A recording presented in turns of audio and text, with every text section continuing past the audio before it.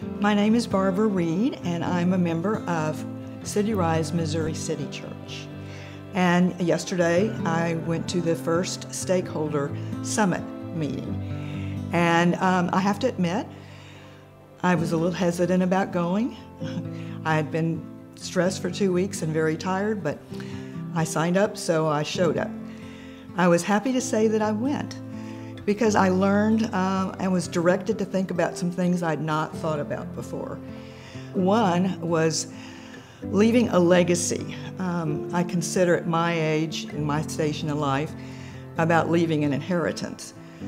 And I was caused to think about a legacy instead of an inheritance. And then it went a little further into a legacy of generosity. It nailed it down even further, which caused me to think about it. Generosity is something we can all do. We can all leave a legacy of generosity. You don't have to be smart or talented. That's not that kind of legacy. It's a legacy of a lifestyle. And I started thinking about that and how important it would be to leave that kind of a legacy to my children and my grandchildren, who I love dearly, and even their children. And then generosity is something, as I said, we can all do. We can be generous with our time. We can be generous serving. We can all do that and leave a legacy of that. And that actually is part of my DNA. But then there's also a generosity financially. And that's not so much in my DNA.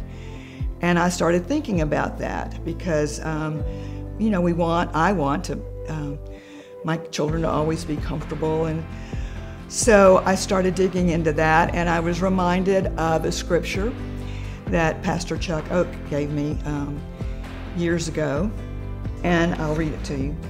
I was young, and now I'm old, yet I have never seen the righteous forsaken, or their children begging for bread. They're always generous and lend freely. Their children will be blessed.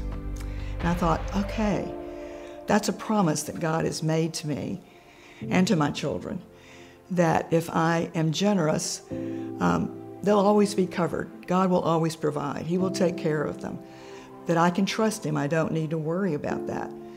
I was challenged to think about stretching in that area of my life, and to trusting God to help me with this part of my life.